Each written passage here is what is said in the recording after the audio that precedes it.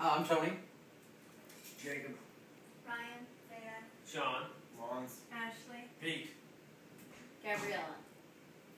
Did you know that 38% of all fraudulent activity occurs at small businesses with less than 100 employees, and the median loss is $200,000? This is a higher number than the median loss of $147,000 that occurs at companies with over 10,000 employees, and can sometimes threaten the very existence of these small companies. If you take a look at the visual aid I've given y'all, you can compare the median losses between the two companies. Today I'm here to convince you of the relevance of developing a system that guards against fraudulent activity.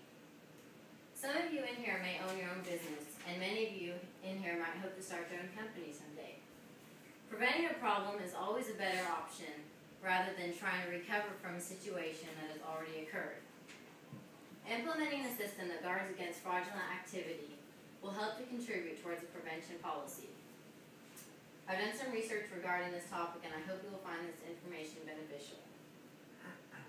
Today I'm here to discuss with you the problem of fraudulent activity in the workplace, how a prevention system can help to solve this problem, and some of the benefits associated with an implementation of the system against fraudulent activity.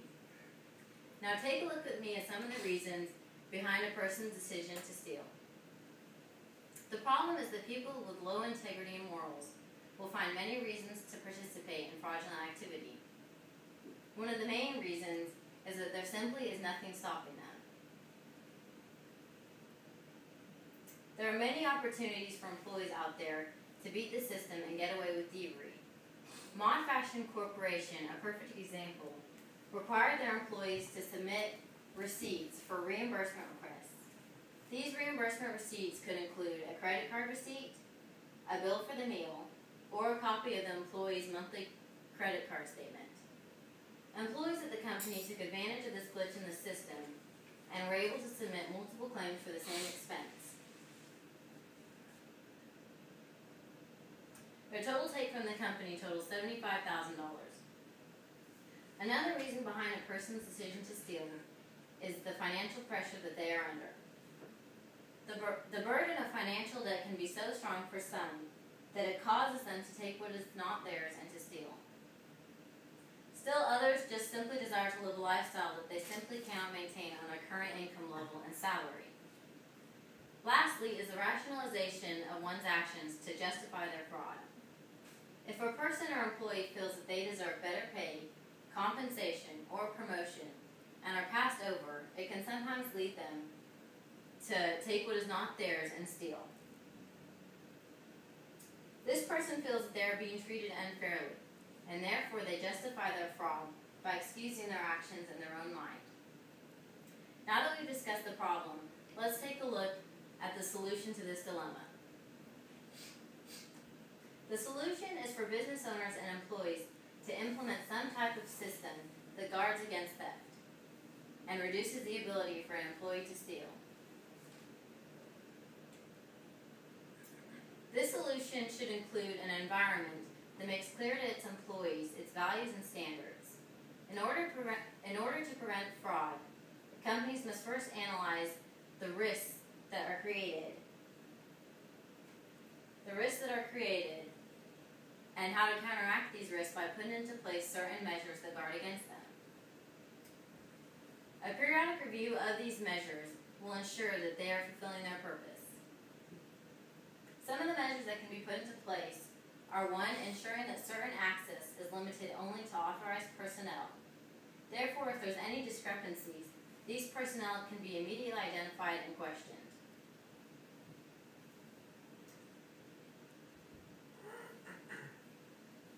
The use of physical controls is another measure that can be used to guard against theft.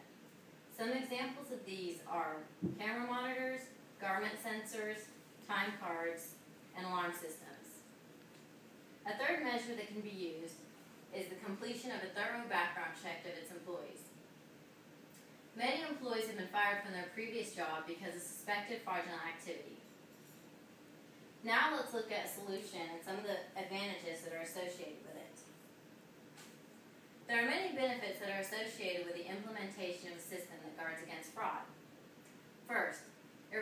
the probability of a small company having to go under because of its inability to recover from such devastating financial losses. And secondly, when funds are not being drained from a company, profits can be maximized, resulting in financial success for all those involved. Now let's conclude. Today we have discussed some of the reasons why people with low ethics choose to engage in fraudulent activity, how we can reduce the risk of these situations occurring by utilizing certain control features, and some of the beneficial aspects produced as a result of this. Because all companies, and small companies in particular, are the backbone of our economy, let's do our best to keep them strong and always maintain an attitude and of integrity, no matter what the situation. With this, we conclude